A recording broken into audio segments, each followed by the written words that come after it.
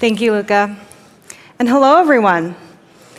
Like the rollable phone concept that we unveiled at Tech World last year, Motorola continues to push the boundaries of flexible hardware.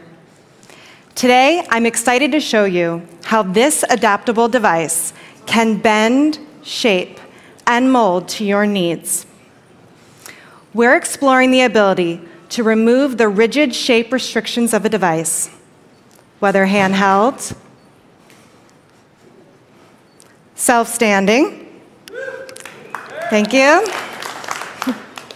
or worn at a moment's notice for a hands-free experience.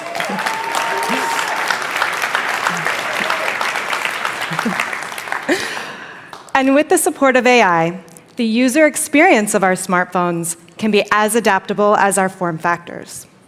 For example, we've developed an AI model that runs locally on the device, which allows a user to bring their personal style to their phone. Users can upload or capture a photo of their outfit to produce one-of-a-kind AI-generated images that match their style. I did this moments ago and created a unique wallpaper based on my look. I also asked some of my colleagues to share photos of their outfits. Each attempt will give users a unique choice for a personalized flair.